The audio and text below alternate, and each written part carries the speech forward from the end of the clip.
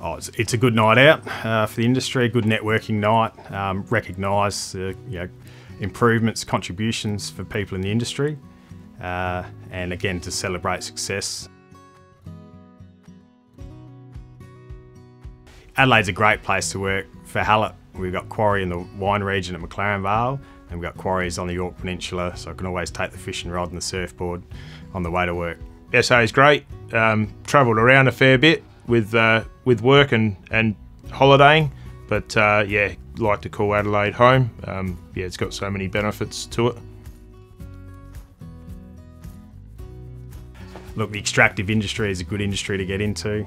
It was shown through the pandemic that people continued to work. But you got to work hard, but it's good fun.